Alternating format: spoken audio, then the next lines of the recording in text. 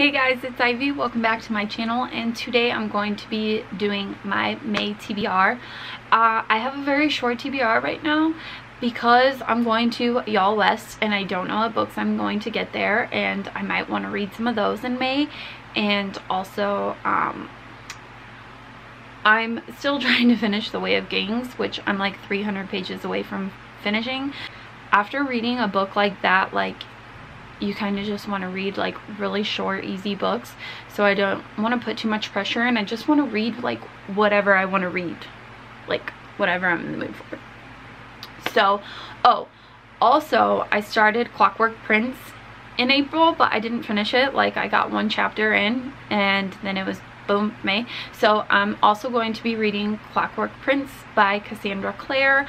I'm listening to that on audiobook, which I like her books on audiobook better than I like reading them, so I've really been enjoying that. The first book I'm going to read, well, not the first book, but I'm going to be reading, is Kingsbane by Claire Legrand. I was granted a wish list on NetGalley to read an early copy of Kingsbane, and I had to reread Furyborn before I could read Kingsbane because I needed refreshed. And then I've been reading The Way of Kings, so it's been like, I didn't want to read Kingsbane and The Way of Kings at the same time because they're both huge fantasy novels.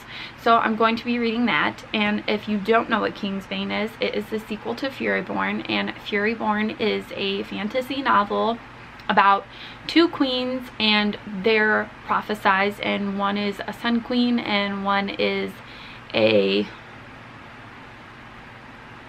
oh shit, I forget. Basically, one is like to save them and one is to doom them, and they're in two different timelines, but their stories are being told at the same time, and it's really cool. If you like Sarah J Maas, you'll definitely like Furyborn. Then I'm going to be reading One True Loves by Taylor Jenkins Reid, and this is one of my most anticipated books on my TBR this month. I'm really excited because I love Taylor Jenkins Reid, and I just can't wait to dive back into her writing style.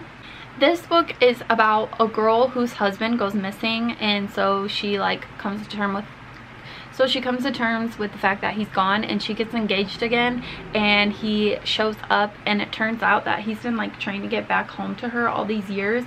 And so now she has to decide who her true love is, her fiance or her husband. This is going to be insane. I already know it's going to make me cry, but I'm really excited. Then an arc I'm going to read is The Storm Crow by Kaylin Josephson, and this is from Fairy Loot, and this comes out on 7/9/2019.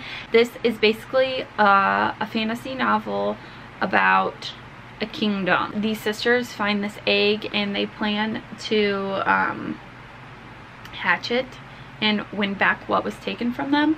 And I think my grandma read this already and she said she liked it.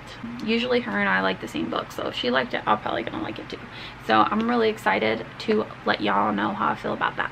Like I said, it's a short TBR, so that's all the books that I have on this TBR. You'll be seeing whatever else I decided to pick in my May wrap-up. Let me know what you guys are reading this month, and as always, if you like this video, even though it was really short, please give me a big thumbs up and subscribe. Thank you guys so much for watching. Have a beautiful day. Bye.